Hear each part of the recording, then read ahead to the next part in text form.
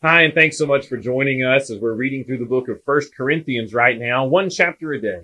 Today's reading comes from First Corinthians chapter 8, and I'll read from the New King James Version.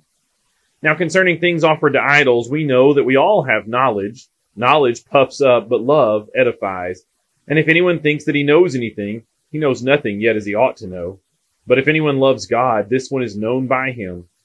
Therefore, concerning the eating of things offered to idols, we know that an idol is nothing in the world, and that there is no other God but one.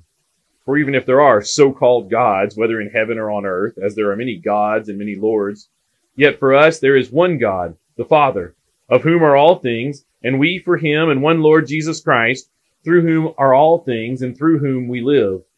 However, there is not in everyone that knowledge. For some, with consciousness of the idol, until now eat it as a thing offered to an idol, and their conscience, being weak, is defiled. But food does not commend us to God. For neither if we eat are we the better, nor if we do not eat are we the worse. But beware, lest somehow this liberty of yours become a stumbling block to those who are weak. For if anyone sees you who have knowledge eating in an idol's temple, will not the conscience of him who is weak be emboldened to eat those things offered to idols? And because of your knowledge, shall the weak brother perish for whom Christ died? But when you thus sin against the brethren and wound their weak conscience, you sin against Christ. Therefore, if food makes my brother stumble, I'll never again eat meat, lest I make my brother stumble.